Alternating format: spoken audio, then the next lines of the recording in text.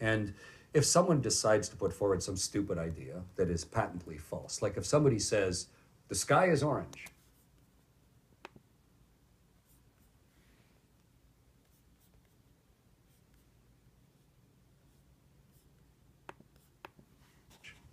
you can have an argument about it if you want, but it's obviously not true. So